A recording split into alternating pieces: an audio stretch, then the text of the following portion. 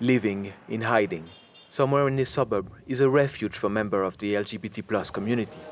5 years ago, Benson was kicked out of his home by his father when he found out he was gay. He was just a high school student. The new bill affects me a lot. For example, I can't walk anywhere. Even our neighbours threaten to kill us. I'm really not safe here. There's a lot more homophobia. I don't feel safe.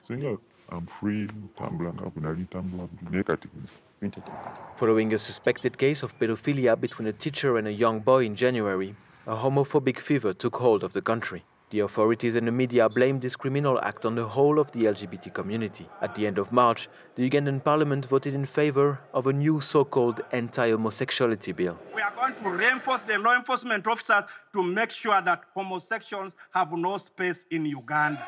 You will have no space in Uganda. If the president decides to approve this text, Benson risks spending the rest of his life in prison. He could even be condemned to death. Homosexuality is already technically punishable by life imprisonment, but courts don't actually issue that sentence in practice. Benson goes from refuge to refuge with his most precious belonging, a photo of his mother, who continues to support him. My mother was always there for me. Even when my family found out about my sexuality, she hid me from my father. Everyone was chasing me, my brothers and all my relatives. Only my mother was by my side. In 2020, a police raid targeted Benson's shelter and the residents were sent to jail for 50 days. Henry, a human rights activist, was among them. He's preparing to move out to avoid an arrest. These have been our rooms. Everything is here, we are waiting for money to relocate. Neighbors have attacked our members and they have beaten them seriously. So now our landlord knows us, even the neighbors know us. So that means that we are in danger and I cannot keep the community members in danger. In 2009 and 2014, similar bills were voted on before being scuppered by the president or the Constitutional Court. Each new law brings with it a wave of hatred. But Henry continues to fight. He goes every day to places that accept the community. They think that being a gay is not African, and they are saying that it's an abomination to stay close to them. So that's why they don't want us. Henry runs his own small clinic in Kampala. It's one of the very few that are LGBTQ+ friendly, but patients are rare. Because people are in fear, they say that now, what if I go at cost of medical services and they raid me and they take me to police? So we've lost some of our clients due to the situation.